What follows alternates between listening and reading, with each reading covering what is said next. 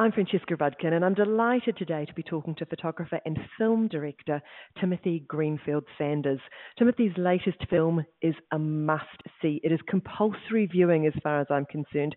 It's a documentary called Toni Morrison, The Pieces I Am, and it's a film that examines the life and work of this literary giant. Timothy, welcome so much. Thank you for being with us. Thank you for having me. First of all, I have to say thank you so much for this film. It's an incredible subject presented in such a revealing and thoughtful and thought-provoking manner. I imagine when you decided you wanted to make this film, it would have been quite a daunting task. Yes. Luckily, Toni Morrison and I have been friends for 38 years. I first met her in 1981. When she sat for me for a portrait, and that began a long friendship that really, I think, was so significant part of my life. So even though you knew each other really well, was it easy to get her to agree to participate in this documentary? I would not say easy. Toni never allowed a biography to be written about her. She wouldn't write an autobiography. And I approached her about 6 or 7 years ago with the idea, and she didn't say no, which I took as a yes. and I felt that the door was open. So we started to talk about what it would require of her. I think her biggest concern was it would take time away from her own writing. And once I assured her that it wouldn't, and we kind of talked about what I wanted to do, she ultimately agreed to let me make this film about her life, which is really a biography of her that was so fortunate to have. Because you get the feeling she's actually a very private person. I love the story that she tells about when Oprah Winfrey rang her, and the first thing she can think of is not, oh, Oprah Winfrey's calling me, but how did she get my number, you know? Yes, Tony's very private, and I think that comes with being so famous, that you have to kind of have two persons, one the private one and one who's very much the public figure that people know. And I think what's special about the film is that you're seeing the private Toni, the Toni that I know and the Toni that her friends know. She's laughing. She's enjoying the interview. She's being very open. She's not as guarded as you'd expect someone who's as private as she. She talks to the camera, to Timothy, which creates such an intimate experience for the viewer. You know, I felt like I was in the room with her, which is really special. And as you say, you know her. You knew she could do that. Was that the way that you felt was best to get her to communicate to us? You know, I took a risk, which was that only Toni is talking directly to camera, and that the other interviewees, Angela Davis, Sonia Sanchez, Oprah, etc., all of the others are talking kind of off camera, so they're not looking into camera. And because I wanted it to be Toni who was really the center, and Toni who's telling her own story. And I had never seen that in a documentary where you do that. And I just decided that, I'm going to risk it, because if it didn't work, you're stuck with those interviews, and maybe it's awkward or weird or something. But in fact, it was wonderful, because it really makes Toni feel like, it makes you feel like Toni's talking to you, as you very well said. And as you say, she's speaking and she's talking about herself in her own words, and talking very openly and honestly about the work and the themes in her work as well, which comes through very strongly in the film.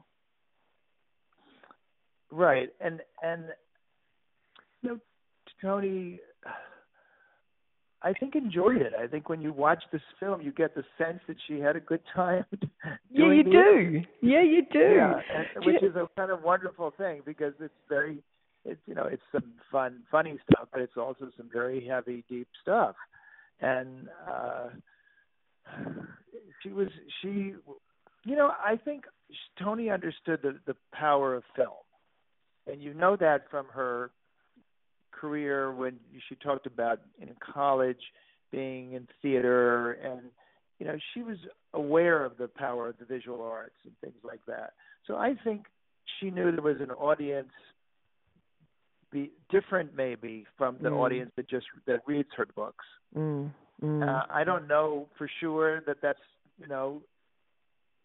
was in her head, but I have a sense that it was, just from knowing her. Timothy, did Toni have a chance to see the film before she passed away this year?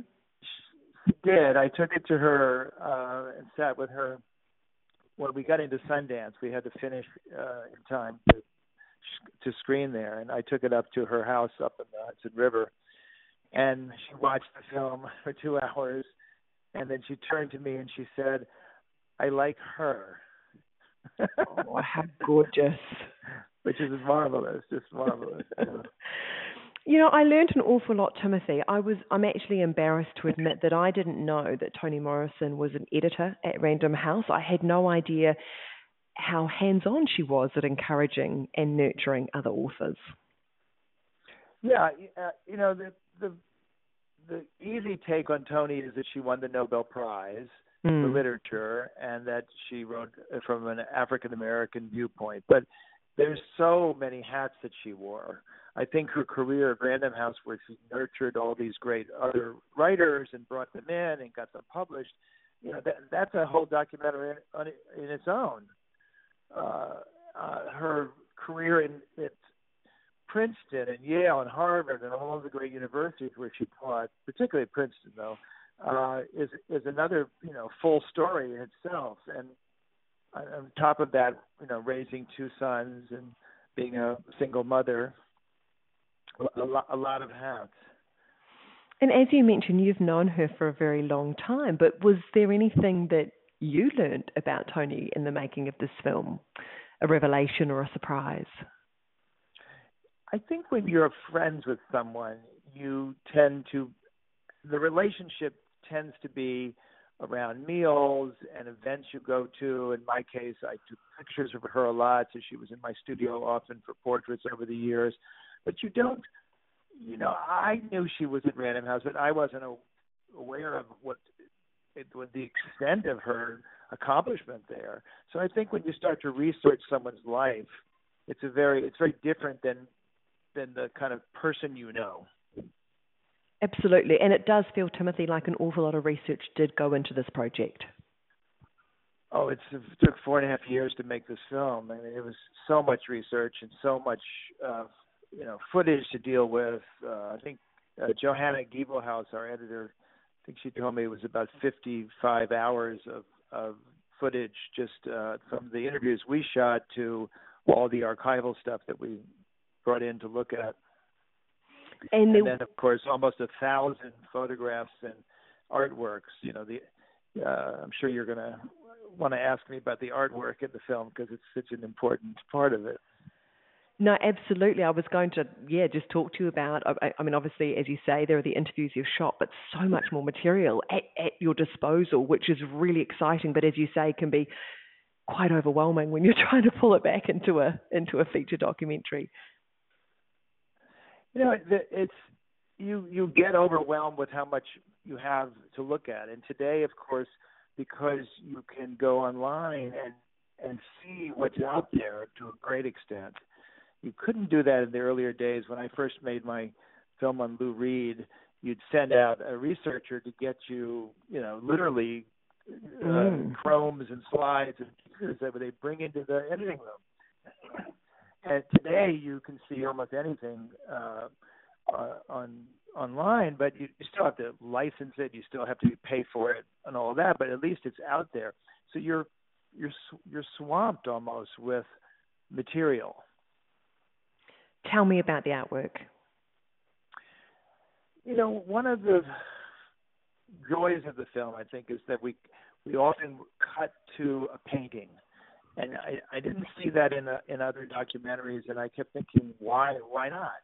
Why couldn't you cut to Kara Walker or Kerry James Marshall or Jacob Lawrence? to kind of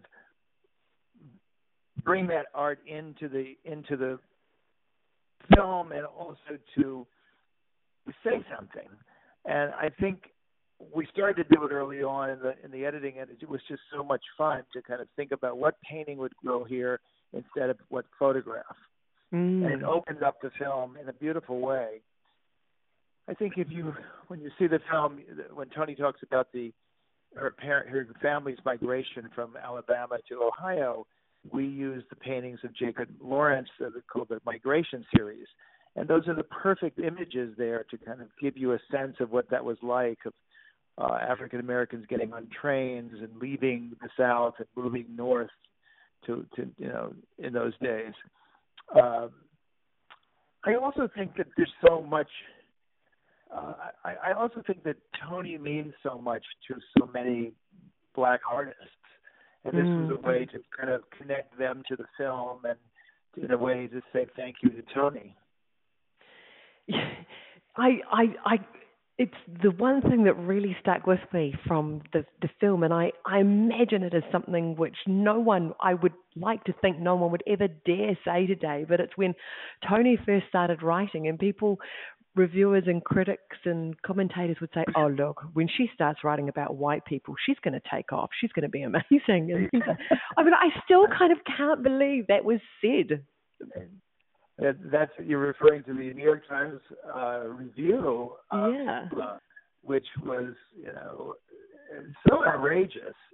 And at the time, though, that was probably a perfectly normal thing for most white people reviewing a book to say. They wouldn't even understand how racist it was and how outrageous it was. I think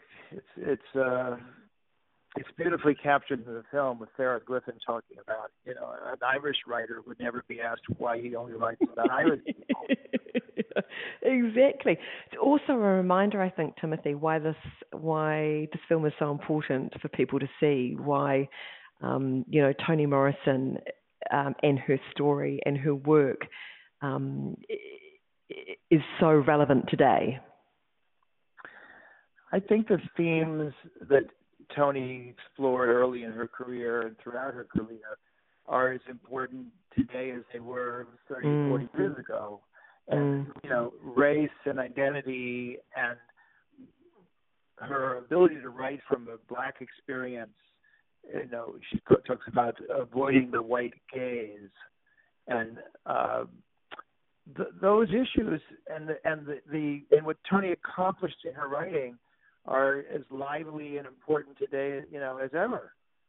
So I think you're looking at really one of the greatest artists with a capital A of the last century and this century. She's a monumental figure.